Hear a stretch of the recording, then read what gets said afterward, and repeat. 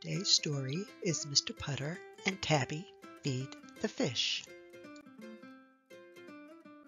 It's written by Cynthia Rylant and illustrated by Arthur Howard. Today's story has chapters. Chapters are just numbered stories. You'll see as I read along. Chapter 1, or Story 1, The Fish Store. Mr. Putter and his fine cat Tabby loved going to the fish store. Mr. Putter loved it because he had owned goldfish as a boy. He had always liked goldfish. Tabby loved it because it made her whiskers tingle and her tail twitch. Tabby was old, but she still loved excitement, and fish were exciting. One day, Mr. Putter and Tabby were watching fish in the fish store when Mr. Putter said, "Let's bring some home." It had been many years since Mr. Putter had owned fish. He thought it would be fun to have some again. It would make him feel like a boy, and it would be good exercise for Tabby's tail. "We'll take 3 and a nice big bowl," Mr. Putter said to the fish man. Mr. Putter and Tabby drove their fish home. Tabby nearly twitched herself right out of the car. She wasn't sure she could handle this much excitement. Chapter 2, or Story 2, Bat. Back at home, Mr. Putter got the fish bowl ready. He dropped the 3 fish in. Plop, plop, plop. Then he gave them some food. The fish seemed very happy.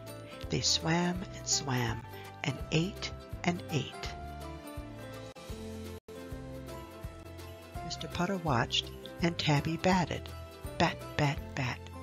"Don't bat the fish, Tabby," said Mr. Putter. But Tabby couldn't help it. She got all twitchy. "Bat," went her paw on the glass. "No batting," said Mr. Putter. Bat, bat, bat, bat. Finally, Mr. Putter said, "Come on, Tabby, let's go to bed. We'll watch the fish tomorrow." Tabby wanted to go to bed. She needed to go to bed. She was tired from all that batting, but she couldn't move. "Bedtime, Tabby," said Mr. Putter. Bat, bat, bat. Mr. Putter looked at Tabby. Mr. Putter looked at the fish. He said. He went to get a pillowcase. He put it over the fish bowl. "Now, can we go to bed?" he asked Tabby. Tabby purred and followed him to bed. Chapter 3, or Story 3, Bat, Bat, Bat.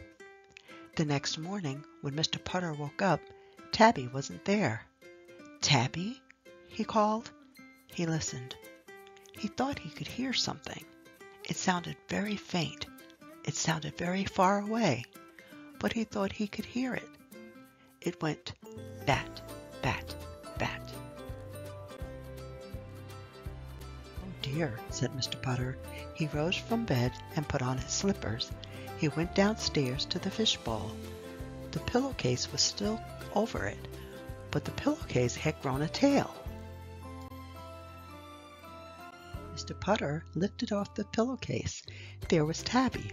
Her eyes were wide, her fur was pointy, her tail was terribly twitchy. "Tabby, dear," said Mr. Putter, "I think you have a fish problem." Mr. Putter got a bucket. He put it over the fish bowl. "Can we have breakfast now?" he asked Tabby. Tabby purred and followed him to breakfast. They watched the birds instead of fish while they ate. Tabby didn't have a bird problem. Mr. Putter was glad. He wasn't sure he could get all those birds under one bucket. Chapter 4, or Story 4, So Relaxed. The bucket stayed over the fish bowl for a week.